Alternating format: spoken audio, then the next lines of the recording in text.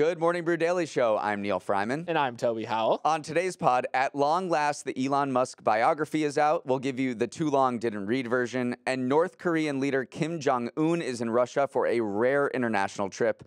We'll take you aboard the mammoth Bulletproof train that got him there. Then Twinkies have a new home after a delectable mega merger between two iconic snack brands. Plus, a new Catan-themed cookbook is dropping today. So start thinking about a recipe you can make with ore, wheat, sheep, brick, and wood. It's Tuesday, September 12th. Let's ride.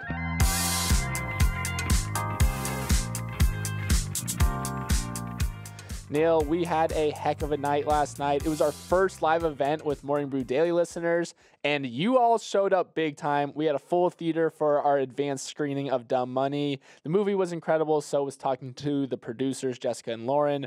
But my favorite part was definitely meeting people and hearing about their listening habits and actually how they stumbled across the podcast. My favorite story was from a listener who said that she was on a run when one of her podcasts ended, and Spotify just recommended us.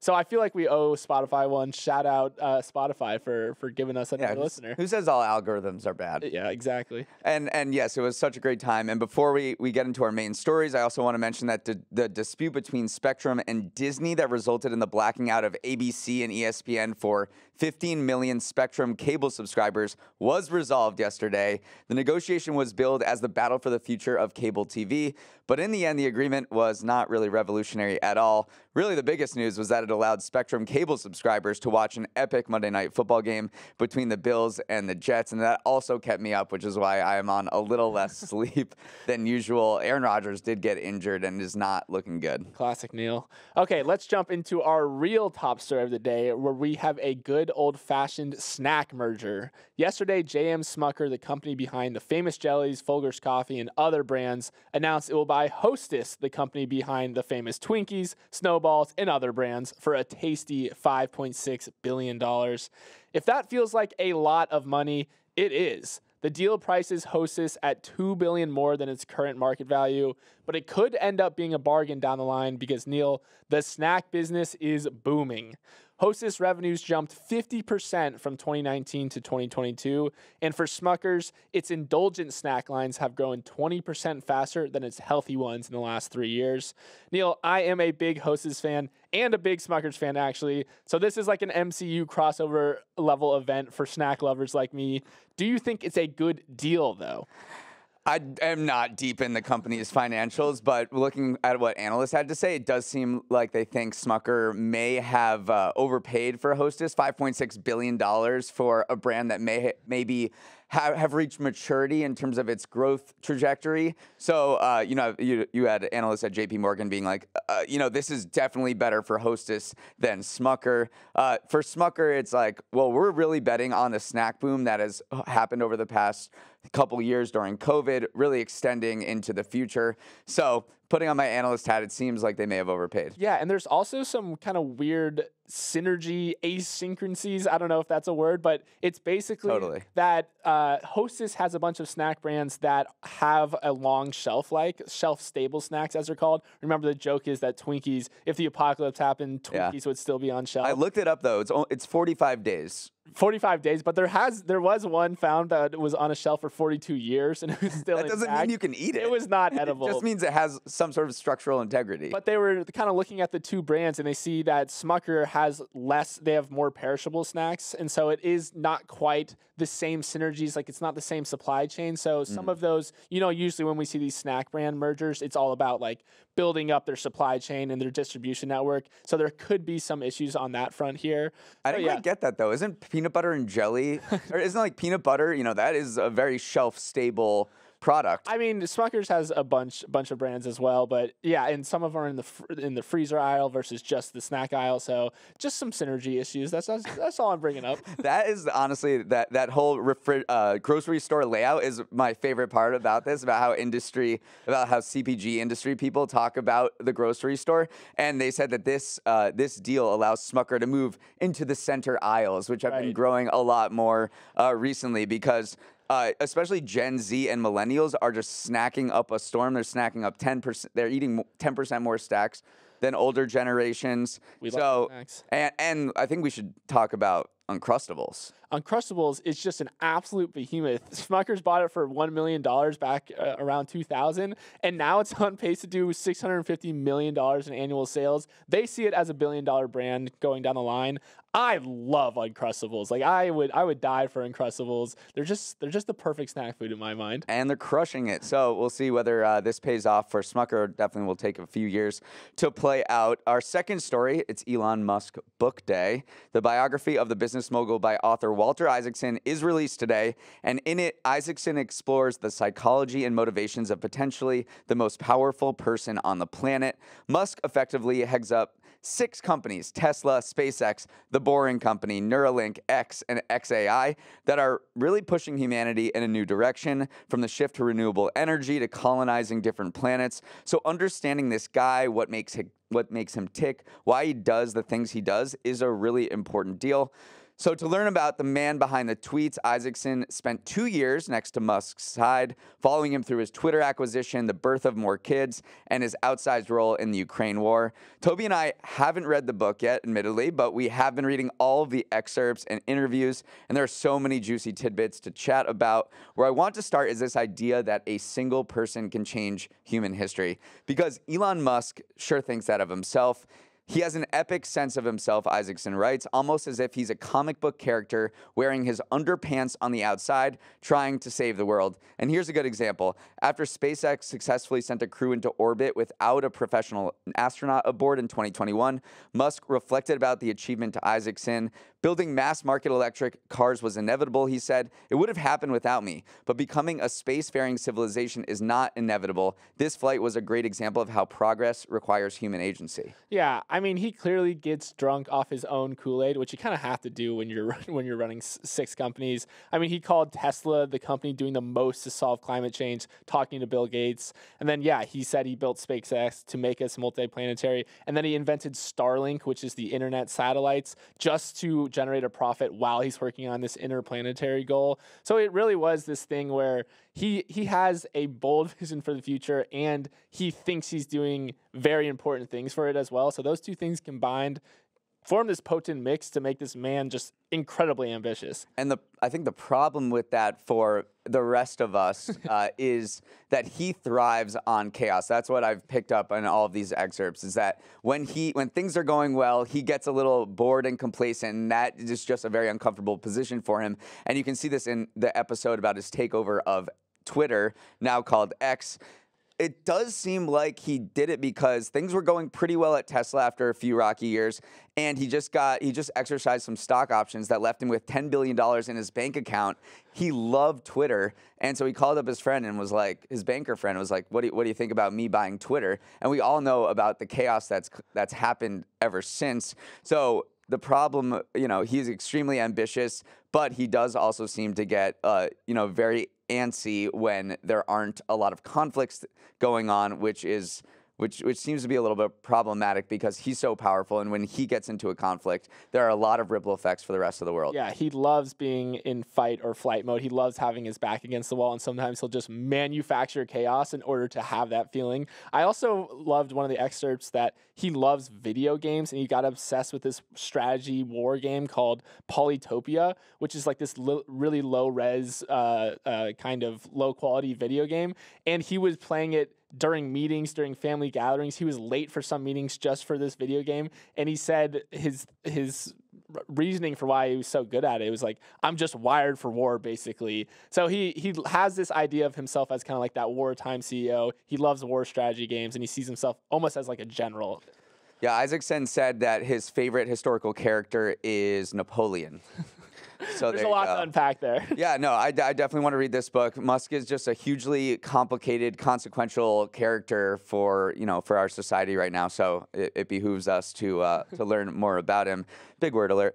Okay, moving on to our third story. North Korean leader Kim Jong-un arrived in Russia today. No one knows exactly what he's up to, but U.S. officials expect he's going to meet with Vladimir Putin and discuss an arms deal that helps keep Russia flush with weapons as it continues its war in Ukraine. It's Kim's first trip outside the country in 4 years, and a sign that North Korea is beginning to open up after it implemented strict COVID measures that made it even more closed off than usual. But here at Morning Brew Daily, Daily, we think it's important not to focus on the destination, but on the journey. And the North Korean leader's method of travel for generations is characteristically unique. Instead of taking a 1-hour flight from Pyongyang to Vladivostok, Russia, Kim spent 20 hours traveling in his private train. That's because this train is not like the Amtrak Northeast Corridor. It's a ridiculous 90 cars long compared to Amtrak's typical 9 cars. It is extremely lavish, so if you manage to snag a ride, expect to be served French wine and have ultra-fresh lobster dropped in along the way. And it's heavily armored, which is partially why this journey took so long. This bulletproof train reaches a max speed of just 37 miles per hour, which is a snail's pace even by Amtrak standards. The Acela can reach 150 miles per hour. Toby, this unusual train is just another symbol of how deeply strange and isolated North Korea is. There's so many little details about this train that I want to talk about. One that I saw was sometimes 2 other trains travel with it, one to check the tracks ahead and one to carry his security entourage behind him. So not only is he traveling on one slow train, sometimes there's 3 trains on the tracks just covering all his bases.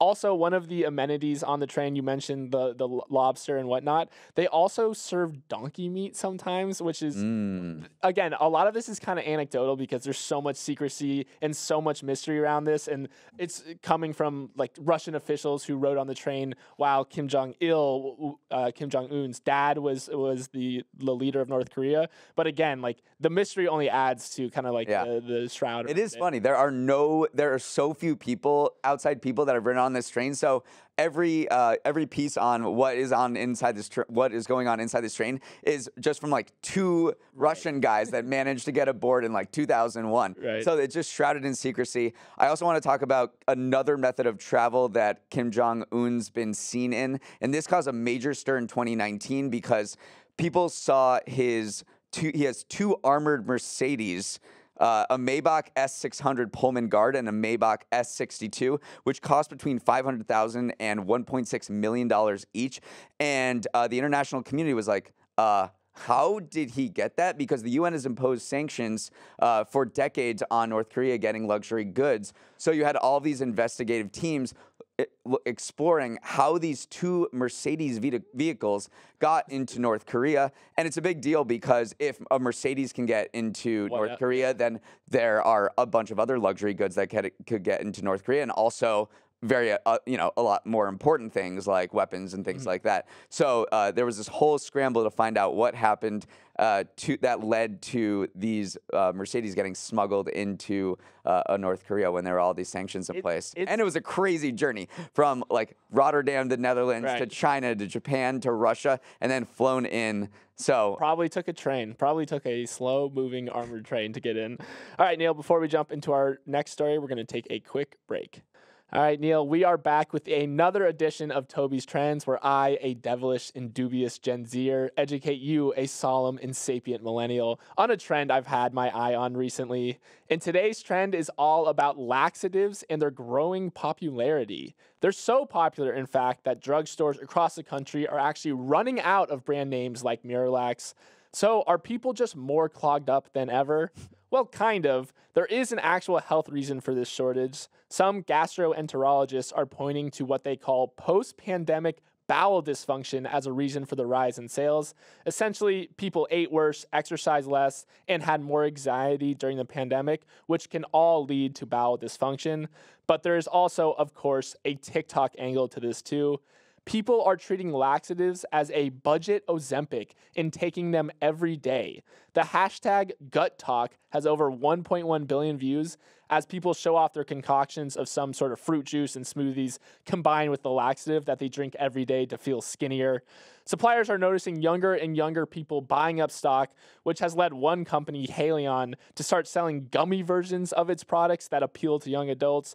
So, Neal, these 2 trends have combined to form some surprisingly empty shelves in the drugstore aisle. What does the medical community say about that? They are not happy with it because obviously there is a little bit of a dark side to this trend because some eating disorder specialists have seen a sharp rise in teenage patients abusing laxatives because apparently like people like the empty feeling that they get and they associate that feeling of lightness with weight loss when in reality that's not actually how weight loss works at all. So definitely the health community is not super proud of this.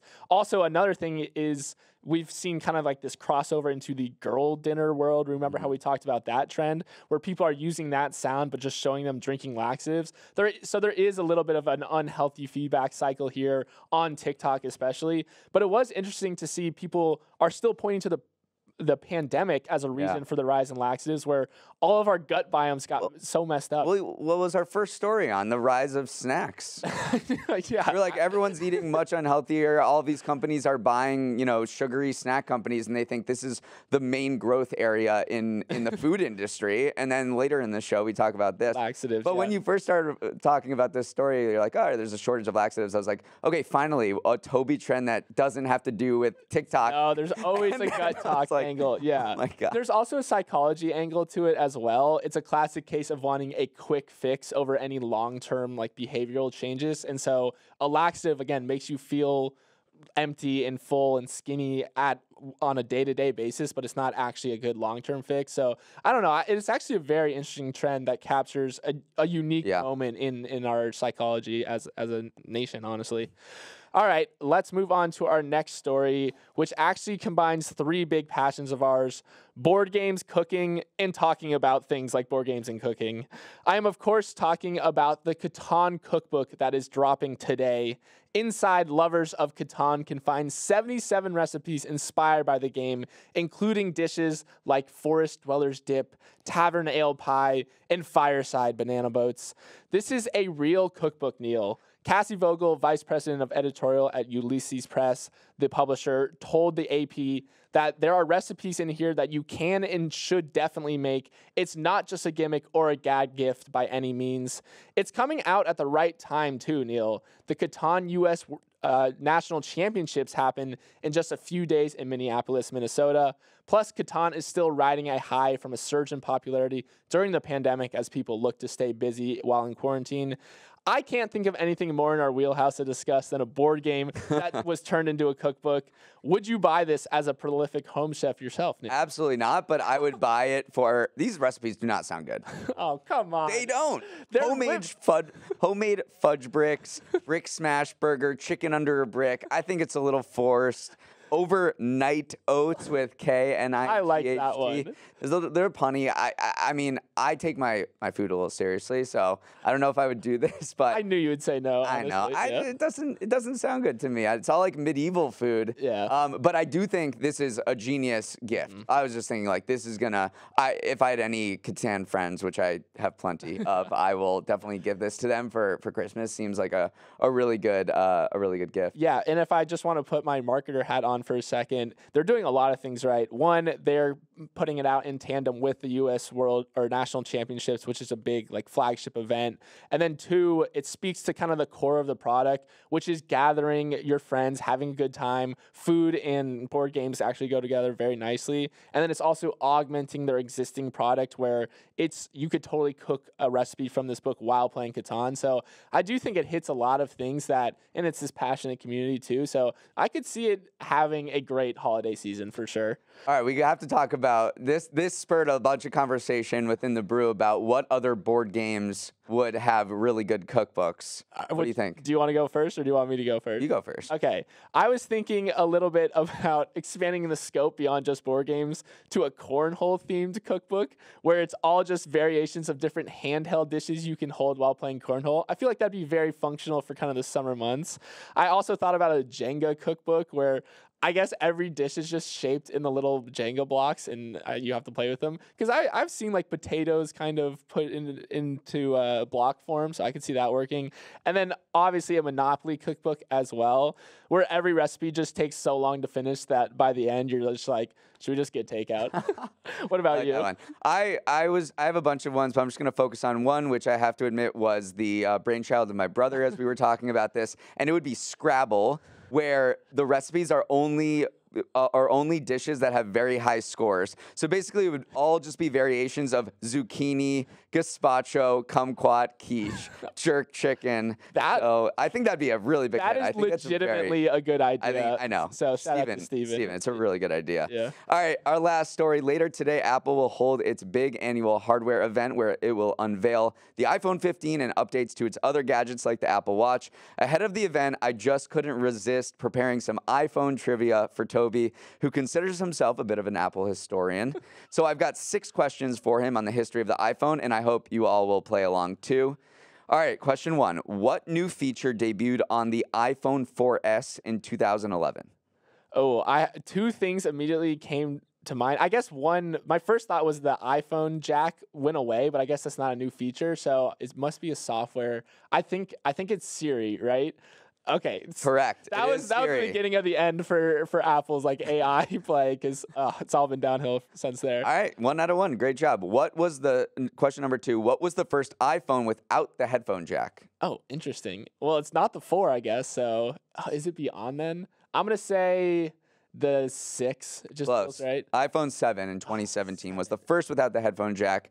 Okay, our third question. Right now, you're batting 50%. Which of the following iPhones is not real? The iPhone 12 mini, the iPhone XR, the iPhone 5C, and the iPhone 9S. Oh my gosh. Okay, I know the mini's real. Okay, there's no way there's an XR, right? What would that even stand for? Man. The Apple fanboys listening to this right now are very disappointed in you. There was never an iPhone 9. Okay. It went from 8 to X. Sorry, I'm yelling at you. Oh man, actually, but there is I do remember that now. Okay, I should have. All right, what are you? 1 for 3? Still a major league successful batting average here. All right, question number 4. What was the first iPhone that Tim Cook presented as CEO? Oh my god. These are hard questions. You say I'm an Apple historian. I should have brushed up on it. Okay, let's think about, was headphone jack him? Maybe I can use the other questions to inform myself. So let's go with iPhone 7. iPhone 4S in 2011. He's been at the helm for a while. Oh. All right, our final question. I'm going to skip the last one. We have 5 questions.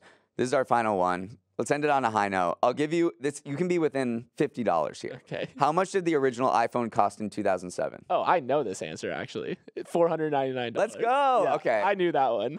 Okay, so maybe I ended on a high note. Perfect. 2 out of 5. Wait, what was the last question? Just so I can get all right, the quickly. 50%. All right, it's not really an iPhone question, but of the top 5 free apps in the App Store right now, 2 are owned by the same company. Can you name them? Okay, I'm either thinking it's Meta, ByteDance, or maybe Google. So it's one of those 3. Okay. It is one of those 3. Okay. CapCut and TikTok. I don't think CapCut's up there anymore. All right, I'm gonna go out on a limb here and say it's Google, which is YouTube and Gmail. So close. You got the right company and one. YouTube and Google. Oh, Google's an app in there? Yeah. All right, I'm actually pretty happy That was with very that one. impressive. Let's go. All right, we have to end our show right there. Have a wonderful Tuesday, everyone. Hope you enjoyed the Apple event, and if you pick up your book, if you pick up your Elon Musk book, hope you get started on that as well. If you have thoughts on the show, but only if they're nice, write into Morning Brew Daily at morningbrew.com. Let's roll the credits. Samantha Velez is our editor and producer. Uber Batista and Raymond Liu are our associate producers. Isabel Wynn is our technical director. Billy Menino is on audio, hair, and makeup, called in sick after making a recipe from the Sorry Cookbook. Devin Emery is our chief content officer, and our show is a production of Morning Brew. Great show today, Neal. Let's run it back tomorrow.